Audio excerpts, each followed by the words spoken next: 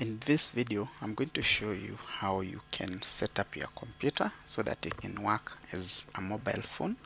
And by this I mean helping you install Android operating system on your computer so that all the things that you can do on your phone, you're able to do them on your computer.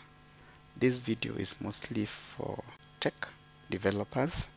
In case you find a section where it's difficult for you to follow, please write down in the comment section and I will address it as soon as I see that question. Let's get started. You need to go to osboxes.org. This is the website, and then you come here and download images. We can download for Virtualbox or for VMware. I have both Virtualbox and VMware, but I'm going to download for Virtualbox for this particular time.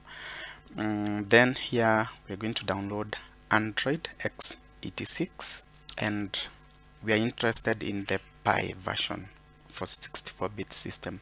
So I'm going to click on download, put it in my virtual machines, save, and then wait for it to download. When this is done, I'm going to come back and continue with the next process. Additionally, we need to go to Virtualbox here, and then we come here and we download the Virtualbox software here.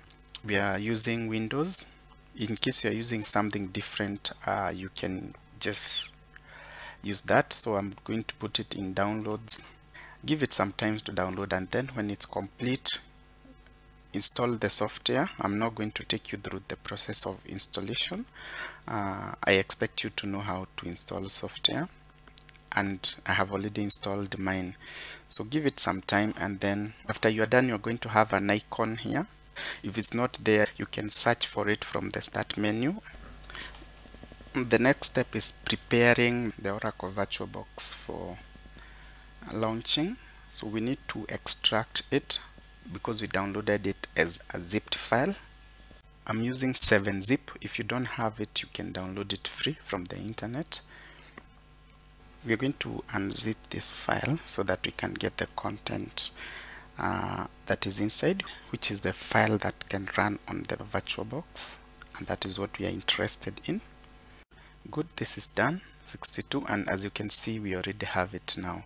So if you can close that, and then we come to Virtualbox, we need to go to machine, then we add, then it's going to take to this Android VM, and then Android VM box. We have added it. Let's start and see whether it's going to work. So we're going to use the first option. Let's wait and see. It's going to be working.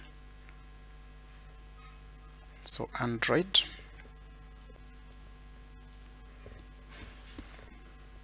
Takes the form of a tablet, and as you can see, now we have an Android operating system on our desktop.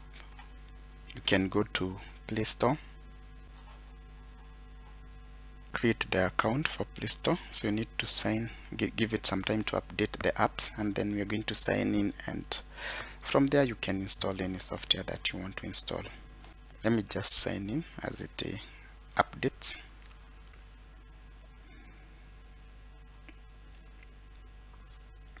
And the best thing about this is that you will be running the latest operating system. Everything that you'll be having is going to be the latest. This process takes some time, even in normal Android systems.